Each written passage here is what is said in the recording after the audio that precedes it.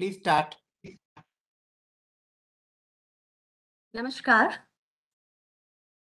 My name is Anisha Shekhar Mukherji, and on behalf of the India International Centre, Delhi, I extend a very warm welcome to everyone attending the session, especially Ratish Nanda, our speaker for today. This is the fourth session in our series of dialogues on architecture. As you'd recollect, in this series, we are trying to discover alternatives to the mainstream method of architecture current today and its attendant shortcomings and problems. In the first three sessions, we discussed the reasons why we are unable, in the main, to commission, create, and inhabit architecture that satisfactorily fulfills the ideal of shelter, which is the fundamental objective of building activity, and what, therefore, ought to be the principles and purposes that should direct architectural practice and patronage.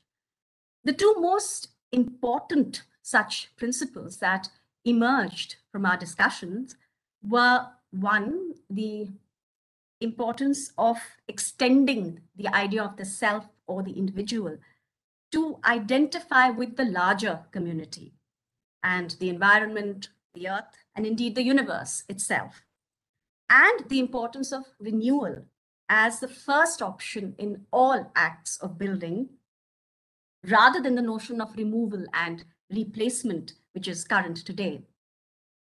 At a philosophical level, ideas of renewal and the awareness of a connection to the entire cosmos are linked to how we view time and space, whether we see ourselves as separate and disconnected, or whether we regard ourselves as part of a continuum that cannot be divided into strict or exclusive categories. In our next few sessions, we will listen to stories of architecture that actively incorporate these principles in practice, beginning with Ratish Nanda's talk today entitled Conservation for the Community. Architectural conservation, whose stated scope is the care of the architecture of earlier times, is directly linked to the idea of renewal and is especially relevant to our discussions. Ironically, however, much of conventional conservation excludes local communities from both the processes of conservation as well as the spaces that are sought to be conserved. We therefore look forward to hearing from Ratish how conservation may be done for and with the community to improve their quality of life and social and economic conditions. As many of you may know, Ratish is a conservation architect. As CEO, Aga Khan Trust for Culture, AKTC in India, he heads the multidisciplinary AKTC teams presently undertaking two major conservation projects, the Nizamuddin Urban Renewal Initiative in Delhi and the Qutub Shahi Heritage Park Restoration in Hyderabad. As part of earlier AKTC initiatives, Ratish has been responsible for the Bagh-e-Babar restoration in Kabul in Afghanistan and the restoration of the Garden of Humayun's tomb in Delhi. He served as an e-commerce expert to missions in Iran, Turkey, and Nepal, and lectured extensively in different parts of the world. And Ratish has major publications to his credit, which include, among others, Delhi, the Built Heritage, a listing, and Rethinking Conservation, Humayun's Tomb. Before I invite Ratish to begin his talk, I'd just like to mention that we have 1 hour for the session. And after the presentation, we look forward to a discussion where, time and internet connectivity permitting, we hope to include questions from the audience. So please do send in any questions or comments that may come to your mind as the talk progresses. May I now request Ratish to begin his talk? Thanks. Thank you, Ratish. Thank you, Anisha. Thank you for inviting me. Thank you to the IIC. It's a pleasure to be speaking at the IIC again, even though without any tea and lemon tarts. I'm going to hide behind pretty pictures and aim to you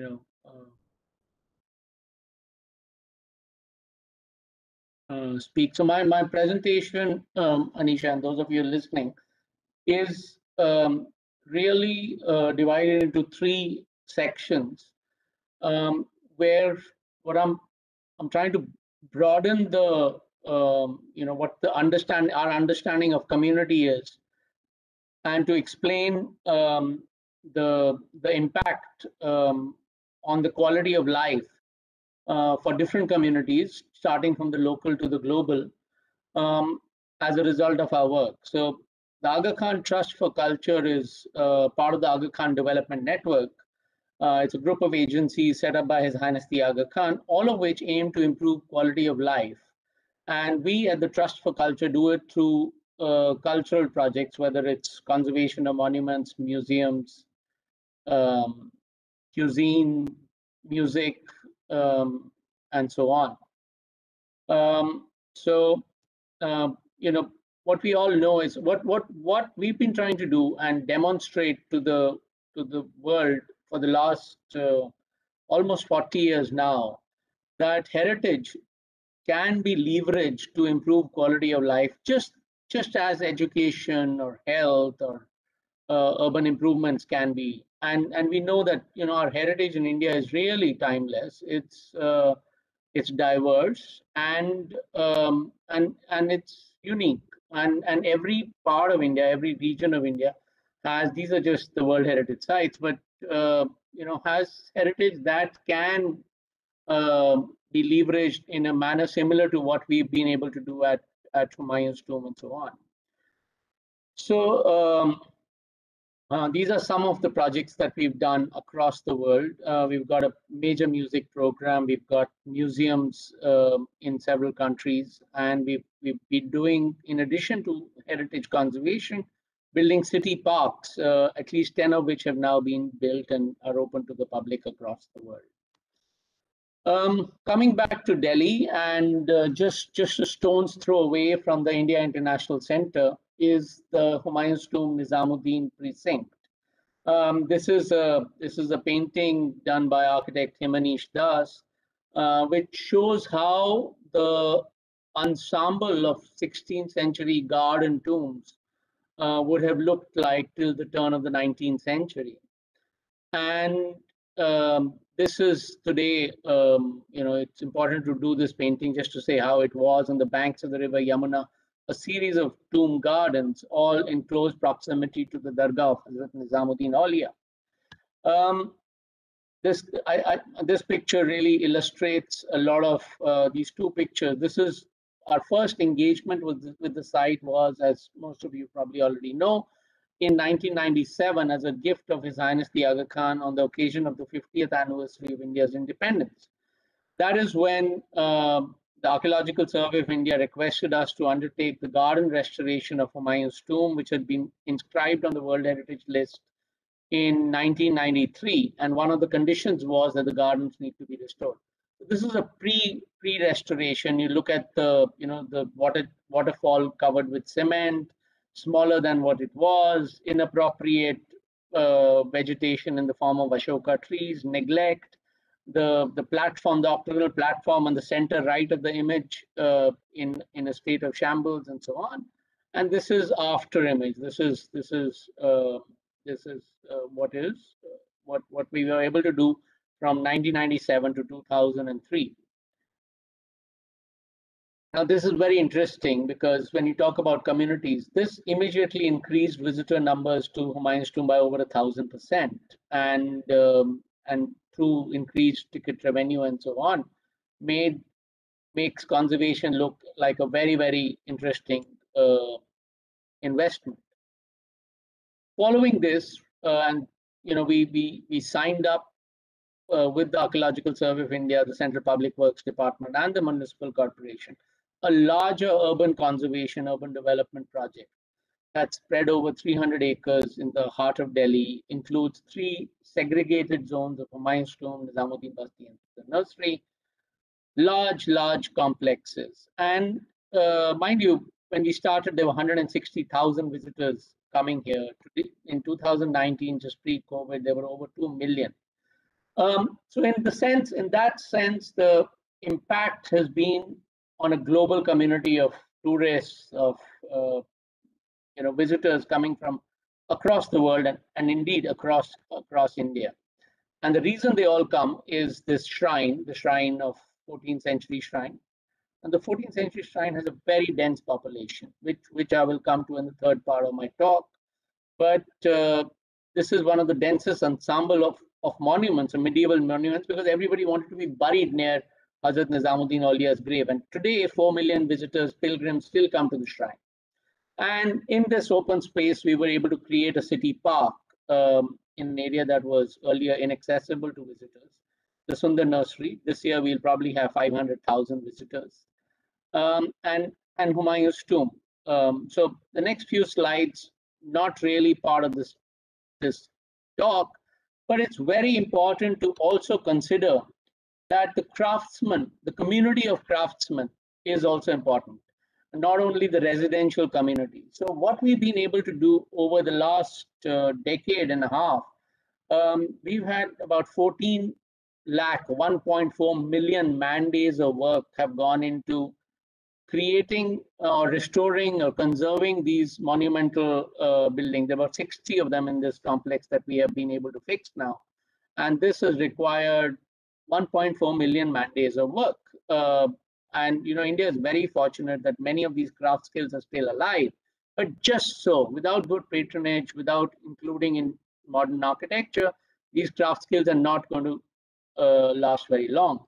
And what we realized very early on is that if these monuments are to be conserved, we needed to go back to what we call a craft-based approach, not only to remove the cement in this case and reveal these incredible patterns which we were able to then restore and restore. Similarly, the tile work which we found under fragments of cement and were able to put it back. Now, this has been possible only with all of these monuments that we've fixed. Has really been possible only with this whole group of people. And this is just a random shot taken at any given time of the project, where 200, 300 craftsmen have been working continuously, day in, day out, month after month for over a decade. Unfortunately, these building craftsmen are nobody's community. They don't fall under the handicraft, handloom sector that the government patronizes. Their skills, at least historic skills, are not used in modern architecture because these guys don't understand drawings, and architects find it difficult to work with craftsmen without making drawings.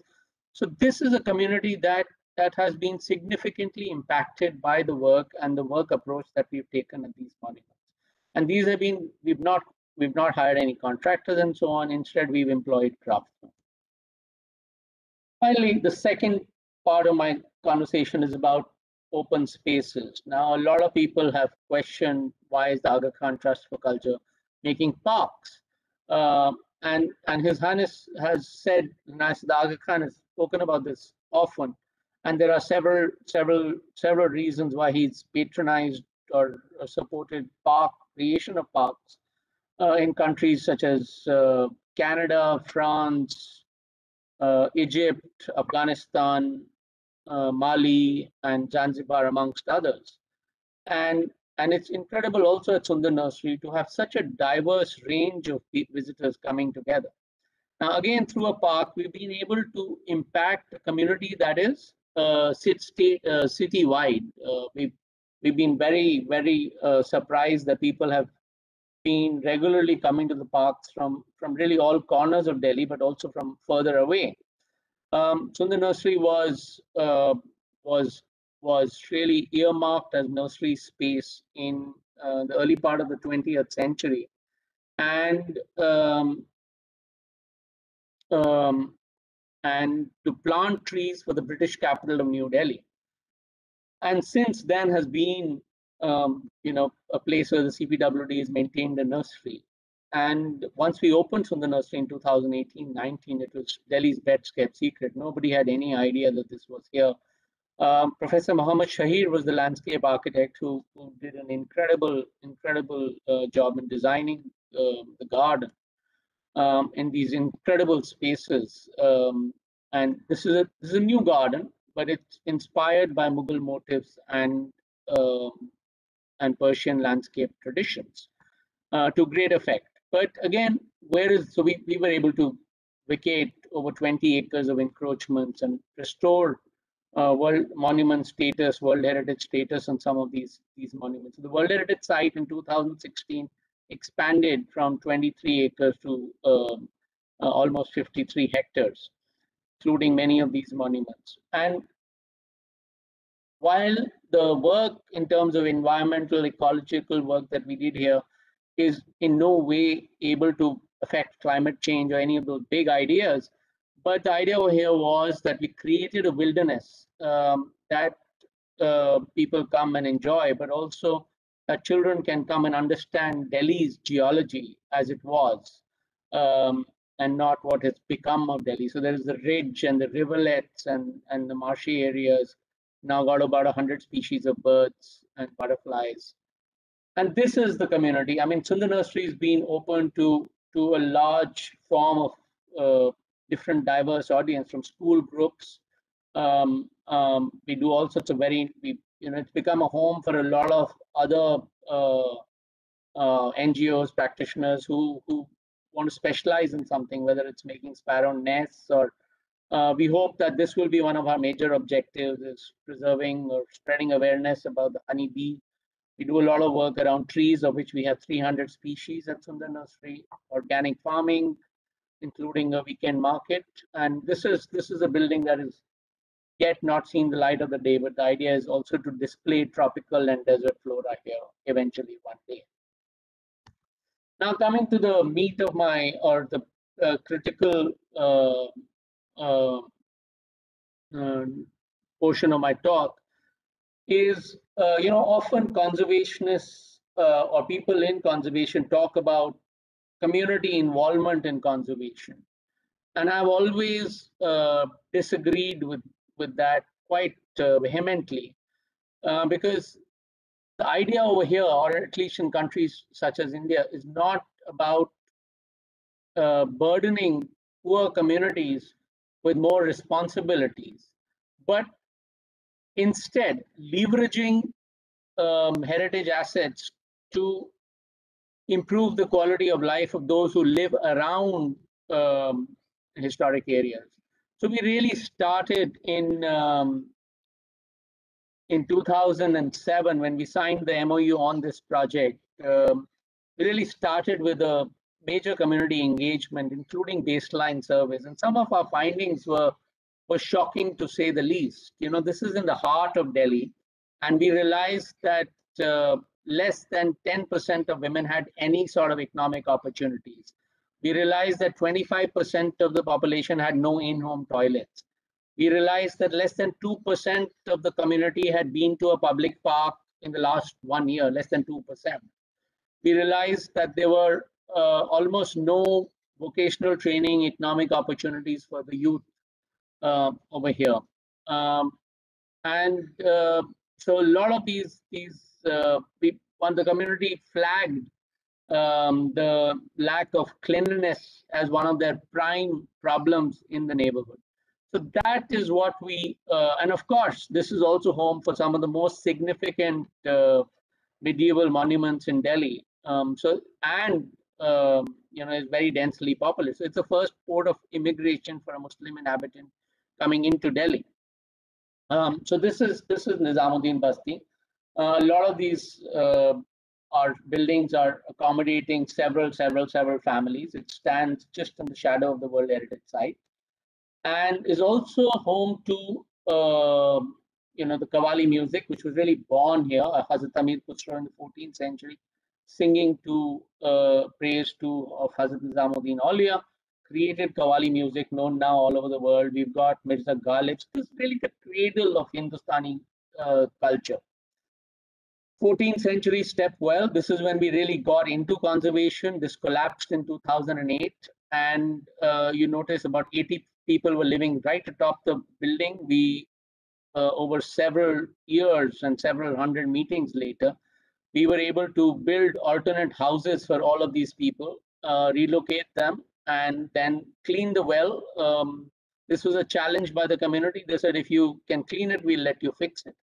And we removed about 40 feet of sludge to discover this well at the bottom, and then have continued working on this till this date. So this is almost 13 years of work in this one little uh, urban node of the Basti, and and that work continues.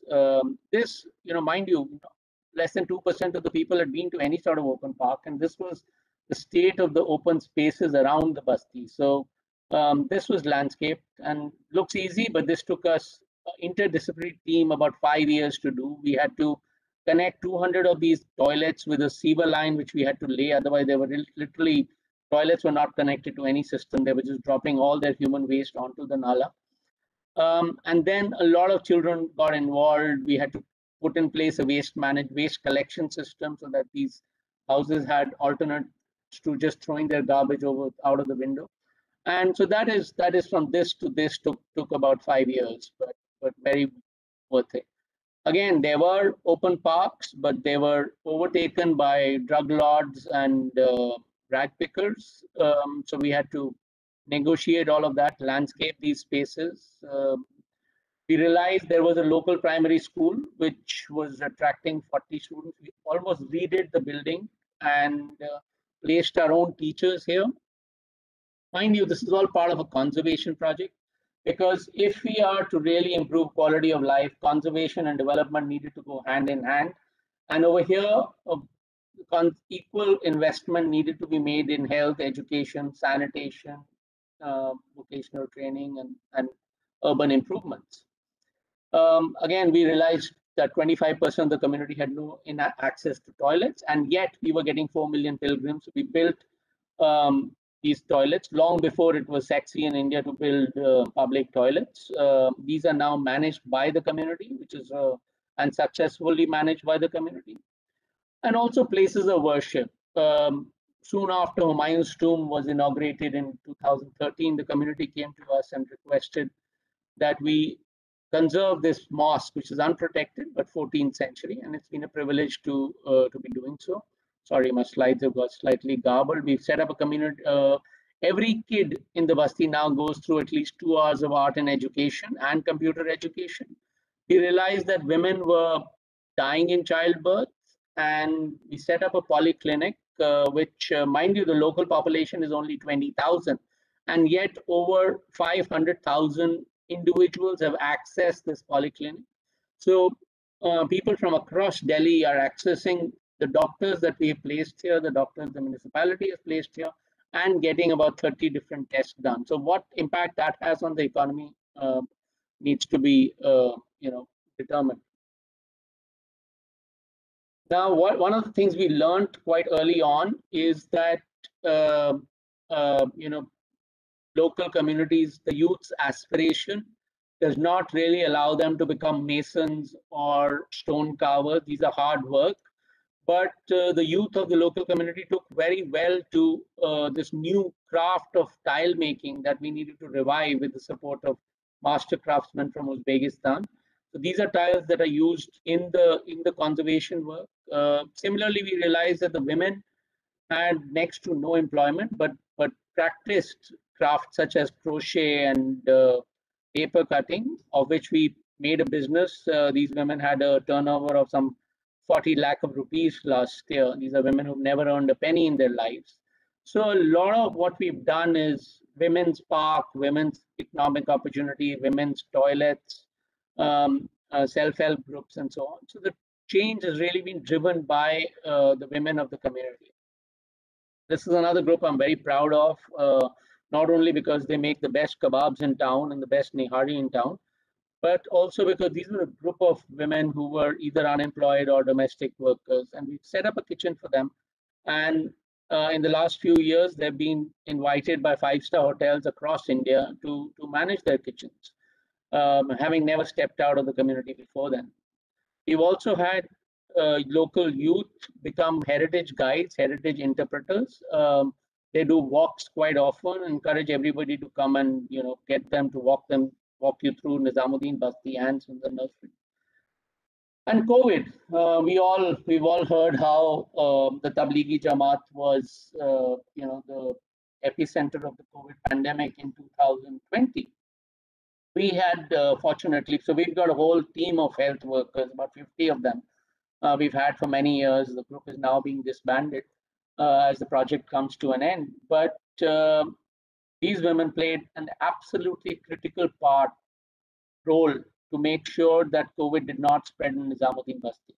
In fact, shocking as it may sound, not one case of COVID happened in the Basti, even after there was this hundreds of cases at the Tablighi Jamaat headquarters, which is also located in the Basti. So they did stellar work, which was very wet. And these are early days when nobody knew for sure how it was spreading, what precautions needed to be taken, and so on. So very meaningful work that these women are able to do.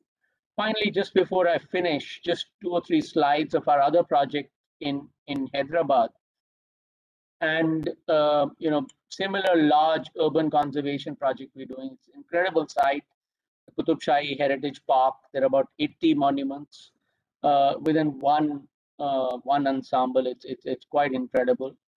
And even though this is a very regular conservation urban landscape project, even here there are places of worship. So we were able to restore the Eidgah and put it back into use. This was ruined.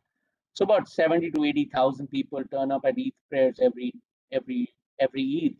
But also water. When we started to undertake this project in 2013, we were really buying water for conservation work. We had to buy tankers of water to undertake the conservation work. And these step wells were in a ruinous condition. And just this one Bari Bauli took us 3 years to fix. And over 700 cubic meters of stone masonry had to be undertaken. But just this Bauli itself now accumulates over 3 million liters of water every monsoon. And there are about 7 more of these. So again, through the conservation effort, one is sort of able to fulfill a lot of objectives, both of the government and development objectives. Again, His Highness has put it into this week, demonstrating what really is the potential, how such projects that we undertake can have a positive impact well beyond conservation, creating economic opportunities, the growth of civil society, and so on. Again, these projects take a lot of effort, a lot of money, and in Delhi, it has been critical to have this original MOU with the 5 parties on the left of the screen. But also, over the last 15 years, we've been able to get interest and raise funds from several corporates, several government agencies, international and national foundations, to be able to do this work, even though His Highness the Aga Khan remains the principal patron of these projects. And finally, it requires an interdisciplinary team. We've got about 30 different disciplines represented on the project team. And for me, that is one of the biggest joys of being part of this, is to work alongside people I would otherwise not have a chance to do so. I think that is my last slide. Thank you very much.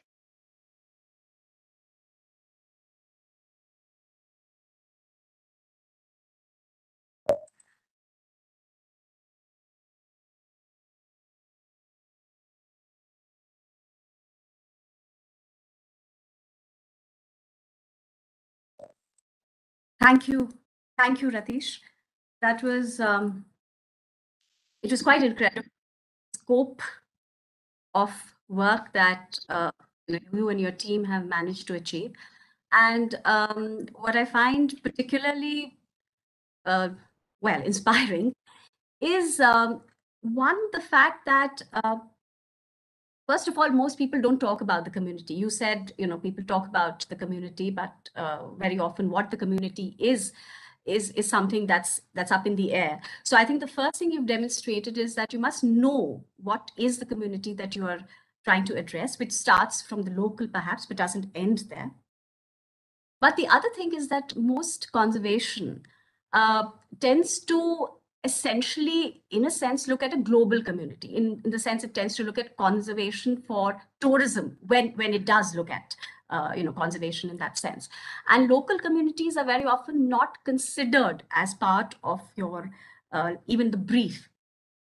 Now, you, because of your particular, let's say, temperament and talents, and especially also because of your organization's objectives, have managed to marry the requirements of the local community with those of the city, with those of people coming in from other parts of the country, other countries as well. But this is not what one is taught as architectural conservation, isn't that so? So this is something that you've sort of built up and developed with time. So therefore, do you think that the way we teach conservation has to change in the sense that the community has to occupy center stage again, because it was a community which I presume was involved in the creation of these, these structures in the first instance, both through, giving, whether it's the space or the funds, or through the crafts. And the craft sector is another community that you spoke about. So what do you think we need to do in terms of the way we teach conservation today? I think we need to take conservation studies outside of architecture colleges. Okay. I mean, it's unfortunate. Where do we take them to? Sorry? I said, where do we take them to? Any university. I mean, I think conservation, as I said, is an interdisciplinary thing. It does not need only architects. Yes. And it's unfortunate that conservation in India is taught at architecture schools and is not open to non-architects. There's a bird trapped in my office. So I think architects, or conservationists need to work alongside a lot of other disciplines and to understand the potential of the historic urban space to be able to benefit. And I think the critical thing is to demonstrate that conservation and development are not enemies, and like a horse and carriage go hand in hand. And I studied at the School of Habitat Studies, and Professor A.G.K. Menon was the dean then, and one of the earliest thinkers of conservation in India. And a lot of his early thinking is about how in India conservation needs to go beyond imagining what our past was, but benefiting the present. And I think that is critical for architectural. For conservation, it's very critical that urban planners, architects, development specialists, especially, for example, the Tata Institute of Social Sciences, or even the, any of these social science institutes, or people from that background come and teach conservation, or teach at conservation courses. Yeah, so well, what you said is very pertinent, Ratish, in the sense that conservation cannot just be confined either to architecture or to architects, and you need to have other people as well. But my question is that you've talked about planners and you've talked about other development professionals, but again, most planning policies and a lot of, let's say, conventional development, again, does not consider the community, does it?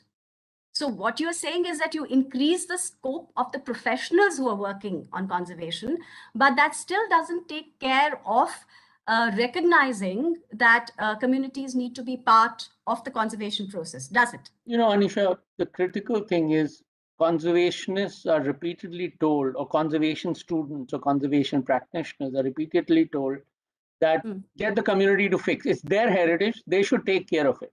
The community doesn't have means to 2 full meals a day. They will be damned if they're going to take care of additional responsibilities. I remember a very vivid incident. I was walking around Chirag, Delhi, while I was in college, and saw this guy knocking down a historic building. And once you screamed at this guy said, but I have no money, no food to eat. So I'm breaking down this monument and I will set up a shop. So it's that sort of thing. I think what we professionals need to realize that our commitment is not to bricks and mortar, but our commitment is to everything that is associated with that heritage. It could be intangible heritage associated with music and food. It could be the community that lives around it and how that could benefit from that mesh.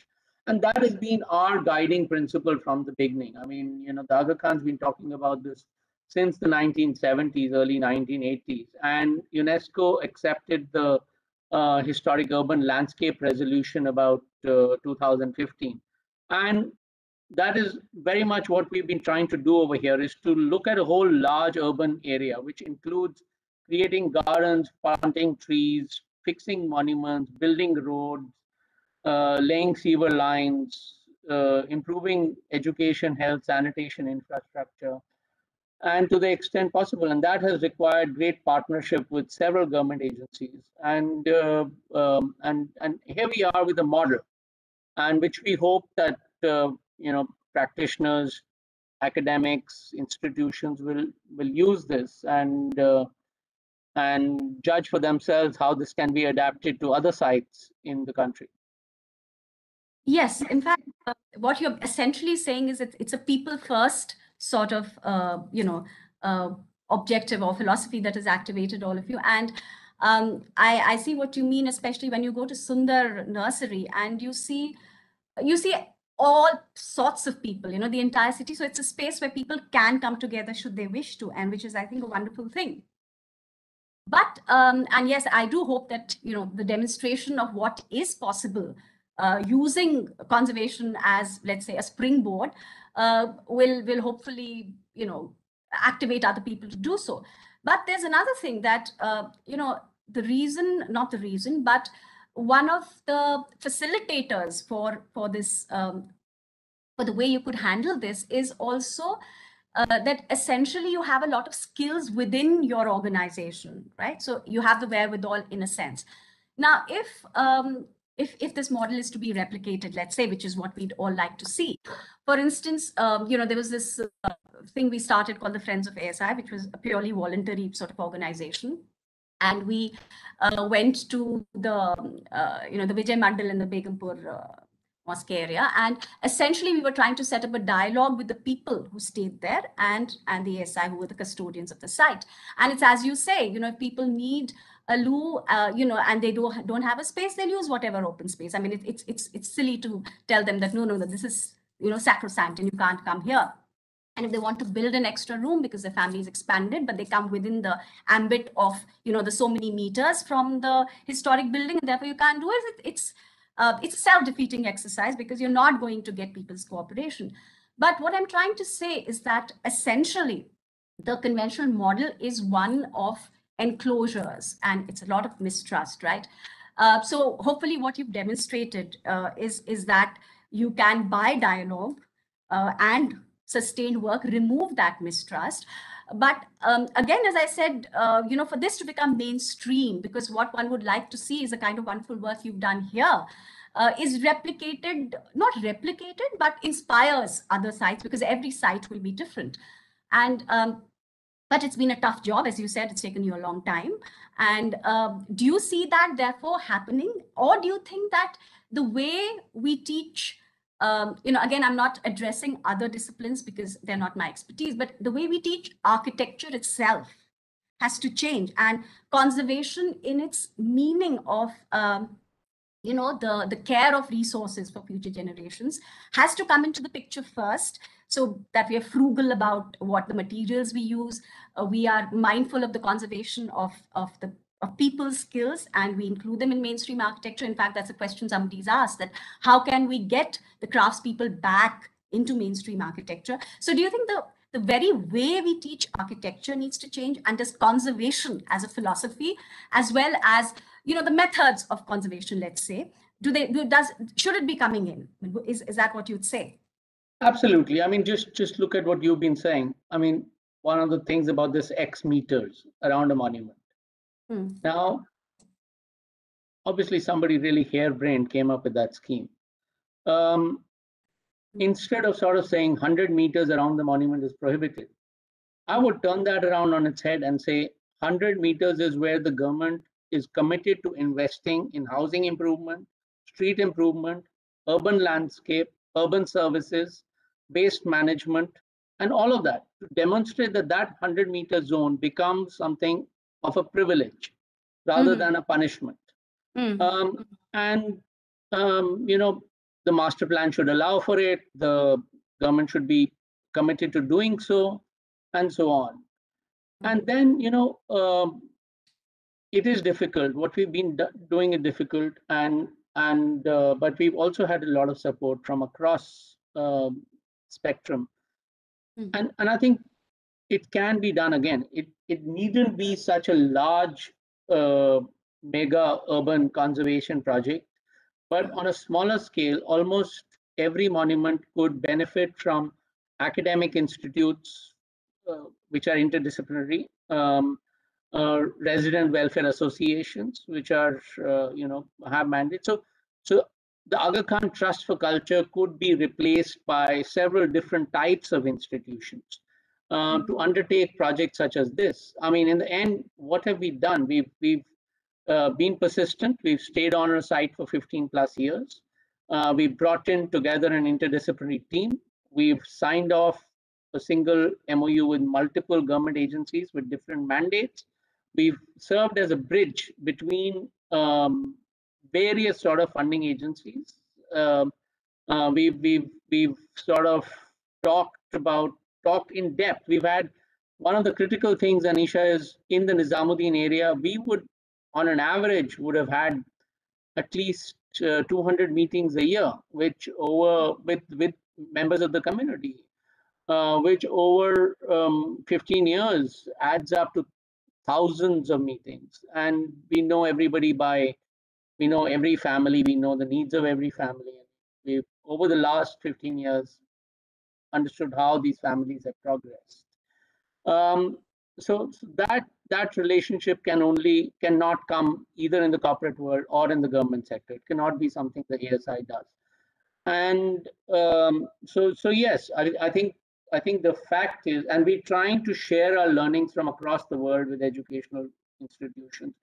But what is absolutely critical is that the profession, or as architects and urban planners, we are committed to the city. I mean, the whole Lal Dora area. I mean, we till today don't know what the legal status of Nizamuddin is, whether it's a slum, whether it's a special development area, whether it's an urban village. We don't know. Even after all these years, we don't know. So we've done RTIs, we've done all sorts of things. Tell us this area. So I think we've been, as professionals, we've been a bit, we've shied away from our responsibility by saying Lal Dora hai and anything goes. And you've seen the results of it across Delhi. So that has to stop. I think a lot of conservation, as professionals, we need to show a lot more initiative and find solutions which exist.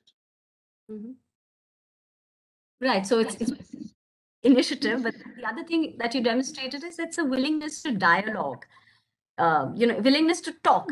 But I mean, that is not only willingness. I think that is the basis of everything. It was before we signed off with the Government of India, after the Government of India had invited us, we required 2 years of dialogue before we signed off a piece of paper. To get the CPWD, the ASI, and the municipal corporation sign a single piece of paper was a nightmare, because they have different mandates, and we had to balance each other and deep suspicion of each other. Yes. So to the extent in Sundar Nursery, between two national monuments, the CPWD had built several buildings so that the ASI does not claim more land. So we have to be a bridge between those agencies also. But I think it's a professional obligation, opportunity to improve the city and spaces in the city, and that's what His Highness the Aga Khan's been trying to do across the world. But I want to ask you, Ratish. So you said that this is something that you could have done, but for instance, the ASI could not have done it. So my question is that why not? I mean, you need civil society. You need civil society. I think the role of civil society. I don't see any government officer. Government officers are extremely burdened with their day-to-day responsibilities. I think this requires NGO mentality of sort of benefiting people, especially people in need. I think civil society engagement with professionals is absolutely with agencies, government agencies is absolutely critical. It's not easy. It takes a lot of time. It's not possible. I mean, for example, Anisha, just going back to Jantar Mantar and your own involvement there. I mean, the thing is, it's not possible for park hotels to have that engagement. So that corporate is not going to have that engagement. You need, I mean, for us, it's our mandate. This is what we do. This is what we're born with. This is what our job is.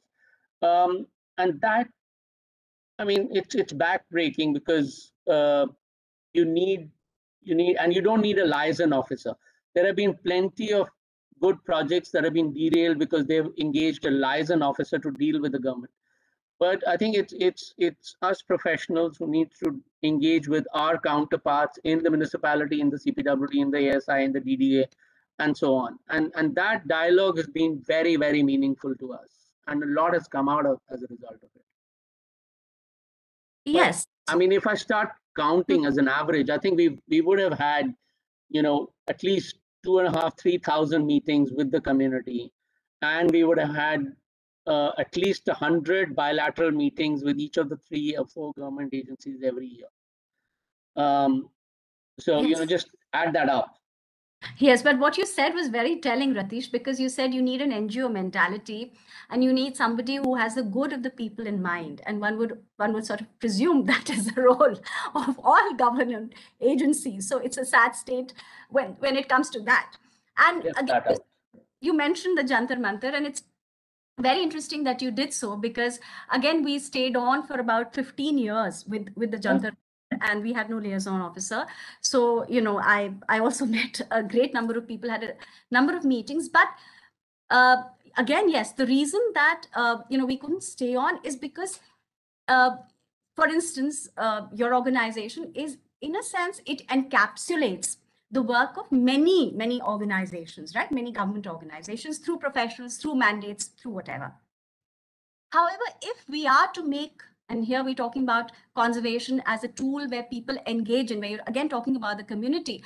And when you talk about the community, you also mean people around, whether they are, business people or just residents, or they may not be, they may be just interested in it, right? So how do you engage with them? And I think that is what I'm trying to get at, that conservation ideally should be able to facilitate efforts from all sorts of people, not just organizations like yours, which are very committed and which have the staying power and the mandate, but a whole lot of other people, because that's the only way. You said, and we are unique in the sense that, the kind of spaces, architectural and otherwise, that we have.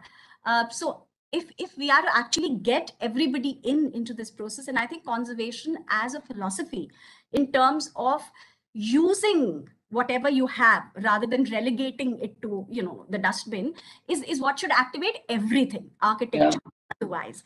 So I think what you've said, actually brings up the issues that we face as a society at large, where you need, people like you who can, carry on for a lot of time. Very interesting story, Anisha. We signed this MOU in 2007, and because we are an international organization and so on, we could not really start talking to every member of the community before we signed off on it. We had spoken to the elected leadership and so on, but once we signed the MOU, it was all over there, and we spent a year building bridges with the community because it came with a lot of suspicion. Just before us, there was a deputy commissioner called Mr. Vijay Singh in the Municipal Corporation of Delhi, who was really modeling himself on the lines of Mr. Jagmohan, and he'd gone around the community sort of saying, "Jahan park hai, wahan main makan banaunga, aur jahan makan hai, wahan main park banaunga." So he'd got this whole, mentality of that, the monument should be sitting, or the dargah and all these monuments should be sitting in green spaces. And on the edge of the community where we landscape these parks, he will make multi-story, 20-story buildings where all the community will be put into these pigeonholes. And he thought we were going to come and pay for these 20-story buildings. So that's what he sort of told the community. So we started with that backlash, where the first day the community signed, there were public meetings about how we should be, stoned to death and so on. And one of the interesting things for us is we realized very early on, and I mentioned this in passing, that we cannot really get in there and start doing historic buildings. So we really started by building the school. We started by setting up a polyclinic. We started with that sort of thing. And everybody wants their kids to go to school. And within the first year, there were 450 local children going to this primary school. And that's when we were able to really start a meaningful dialogue and explain how we're not there to make parks where people live and buildings where there are parks. But I mean, I think it was very important for us on hindsight to not start with conservation, but to start with things that the community needs. Basically demonstrate, build up trust through something that the community wants. Yes. And essentially, it also means that, everybody, all of us, whether we are professionals or members of civil society or we're working in the government, we need to get out of this colonial mentality where we think we are trying to do good by, moving people out and putting them in these multi-story buildings, which, seem to us the epitome of progress, but which is actually pretty awful, not just to live in, but, so difficult to maintain and all the rest of it. For instance, there's a film called Vertical City, I think, which is on these people in Bombay who were relocated to a multi-story building, which requires lots and lots of inputs, for the lift, for water. And there are people there who have not come down for years. There are old people because the lifts don't work. And there are people who come down 7 stories, 10 stories every day to lift up water, little children. So it's so awful, but it's sort of seen as the model of progress, which is very unfortunate. And I think we need to get out of that, that mode, and also this colonial mode of making things look pretty and sit in a park by themselves. And so what you've demonstrated is that it can be done on the scale that you've done. So I'm sure that will, enthuse and inspire people to do what they can at whatever level. The other question I have is related to a very important point you made about the craftspeople and how they are essential for any sort of conservation. And if they don't exist, then all these monuments that we sort of put on our stamp papers and we put on our sites won't exist for very long. But that's something that's not really, even if it's realized, sort of perceptually, nothing happens in fact. So 2 questions. One is that the number of people that you are employing in the sites. So is that continuing? Is that going to go on for a long time? And is there anything that you think you can do with the kind of visibility that you have to make sure, or to at least demonstrate that these crafts can be used in contemporary buildings as well? Yeah, no, I mean, every good thing has to come to an end. We've got a few more months left of our projects, both in Delhi and Hyderabad. A lot of these craftsmen have been with us from the beginning, but a lot of them, one of the big worries is that they're not teaching, the next generation is not involved at all. So what we've done is every summer we've called their next generation and given them 5,000 rupees a month to just learn the craft. They come for the money, they come to stay in Delhi, but at least they get a handle on it. The Delhi Urban Art Commission, this was 10 years ago, did sort of pass a new thing that the 2% of money that is to be spent on artwork in a public building can go towards building craft. But I think that's buried somewhere. I don't think even the profession is aware of that. That was the only attempt that I've made to make it mainstream. But what we're also trying to do now is make a few films and brochures to explain to architects and engineers how craftsmen can be employed and used. So that is in the pipeline. That is wonderful. And if you share that with architecture colleges as well, I think it will help a lot. Because, even the 2% that you spoke about in terms of the art component, that's also fairly superficial, because what we are trying to actually look at is how can the crafts be included in the very process of construction, not just in so-called beautification.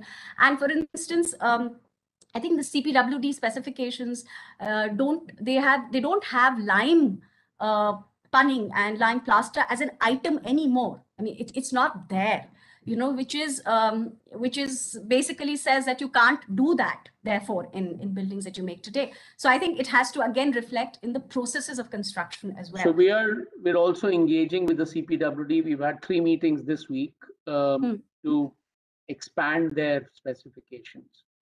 That's great. That's wonderful to know, because you know, then at least there is that window of opportunity for people who do want to utilize those No, I mean, that is clearly a big advantage that will come out of that. So we are trying to share all the specifications that we built up over the years and have CPWD accept them as part of their own thing. So let's see where that goes. Okay. And one more question I have is that the craftspeople, you're saying that very soon the project will end, and obviously you can't, you know, they won't be there anymore. But is there something like crafts directory that you can put up in the public domain, which again will allow, therefore, maybe interested people who don't know how to get around to actually accessing craft skills to be able to do it? Well, yes and no, Anisha. It's very very difficult. You know, one thing is that these craftsmen are valued, and we've often had one of the theft we've had at sites is our craftspeople. And I'm not joking. We've had architects come in and take our craftspeople at the middle of the night in a busload, offering them like 50 rupees per day extra. So we think there is a future for that. And the flip side is that over the years, thousands of craftsmen have worked with us, and there is several lakhs, if not crores, of their money in provident fund that is still stuck, and we have no way to access them because they change their phones, they do all of that. We've been trying to locate these people whose money is lying in provident fund and get it to them, but you know, they just change their numbers and they move on because they work 100 days a year, and it's been quite a challenge. So you know, the directory, I know a lot of people trying to do a directory. I mean, I think basically what happens is word spreads within the community of where craftsmen are needed, and then they flock to you. So they'll come to us if we need them. That's yeah. Well, you know, I long ago, about 7-8 years ago, I had called somebody who's taught you also, Badri Narayan, to a jury on for my research paper students in the ID department, and they had craft as their theme. And he asked a very pertinent question. He said, what's more important, that the craft survives or the craftsperson survives? And that's a question, really, isn't it? Because if the craftsperson has to survive and he finds that the craft doesn't do that for him, then, you know, he or she will pull a rickshaw or breaks to. But if they find an opportunity, then I'm sure that, you know, the craftsperson and the craft will survive. So, so thank you, Ratish, for demonstrating to us what is possible when you actually consider, you know, the community and people, and you know, don't limit yourself just to some very narrow definitions of what one needs to do. And thank you for also demonstrating to us the perseverance that is required. And I hope it will be, you know, it'll be an inspiration for many people. And I request you to share as much as you can in the public domain about what you've done, because as I said, you know, it is something that does make everybody very hopeful. The fact that, you know, so much can be done is wonderful. It gives us hope. And I'm sure everybody who's heard you today will take that back with them, and hopefully will be able to, you know, do something in their own, whatever their domain is and whatever their profession is. So thank you very much for taking out the time and for showing us what has been possible and what all you've done. And I'd like to thank the ISC also for giving us the opportunity to have Ratish on, and everybody who's attended the session. And we'll be continuing with stories of architecture about, you know, people who have managed to put into practice what a lot of us talk about sort of in theory. So thanks again. Thank you. Thank you. It's a pleasure. Thank you, Anisha. Thank you. Thank you.